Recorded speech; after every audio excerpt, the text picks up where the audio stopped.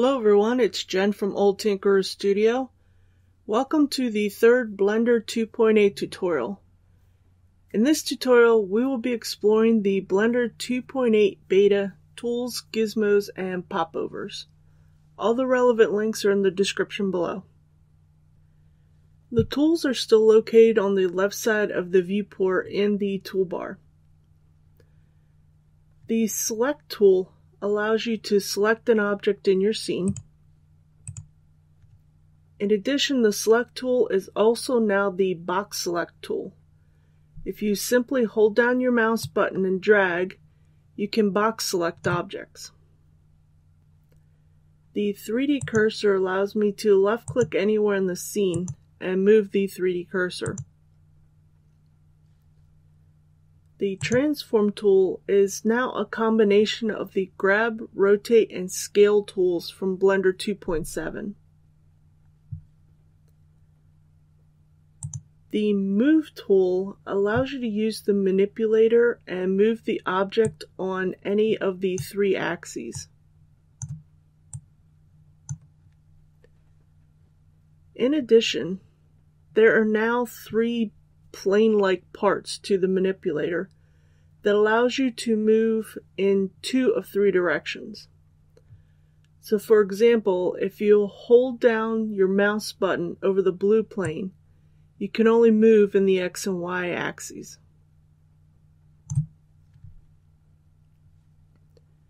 The Rotate tool allows you to smoothly rotate the object, and at the same time, it will actually give you an idea of how far you are rotating the object. The Scale tool allows you to use your manipulator to scale the object. And you can scale the object along any of these 3 axes. In addition, there are now 3 plane-like parts of the manipulator that allow you to scale in 2 of the 3 directions. So for example, if you hold your mouse button over the blue plane, you can only scale along the X and Y axes. The Annotation tool allows you to quickly write down any annotations that you need. You can also hide these in the overlays.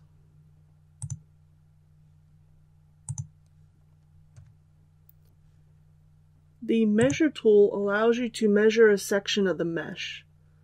All you need to do is click on a vertex and drag to another vertex. Blender will then show you the measurement, and you can change your measurement units under the Scene tab. If you select anywhere along the measurement line and hold down your mouse button, you can then drag the line out and they determine the angle of an area. If you're in edit mode, there are many more tools that you can use to model a mesh. These tools include things such as extrude, inset, bevel, etc. The tools will change depending upon the workspace. If you have the Extrude Region tool selected and you click on a face, you'll notice a new gizmo. By simply dragging the gizmo, you can now extrude a region of the mesh. When you have the Inset tool selected and you click on a face, you can now simply hold down the left mouse button and drag in order to inset the face. You can also do this on multiple faces.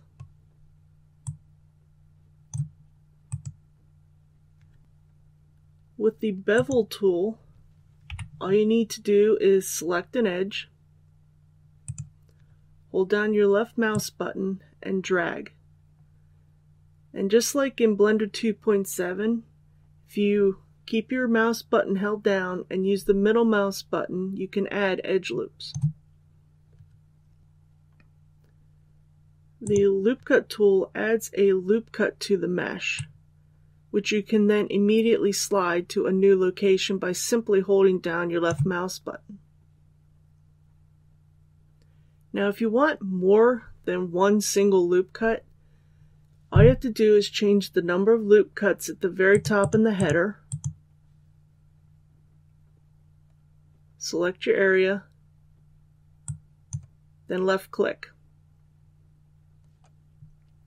There is a new tab that is called the Active Tool and Workspace Settings, which will give you options for each of the tools that you have active. Now, this was just a quick look at some of the most often used tools. I encourage you to take some time and explore all of the tools. Popovers are a new part of the Blender interface that contains settings and tools properties. The popovers take over the job of the property settings in the toolbar from Blender 2.7. For example, if we add a UV sphere, you will notice a popover in the lower left-hand corner of the viewport. If you open your popover, you will have the options of changing the properties of the UV sphere, such as segments, rings, etc. Note that just like in Blender 2.7, as soon as you click away from the object, in this case the UV sphere, the popover will disappear and you cannot make any changes to the properties.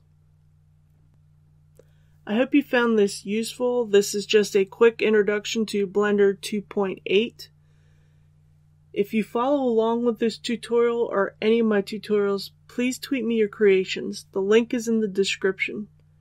If you have any questions or suggestions for tutorials, please leave a comment below and don't forget to like and subscribe.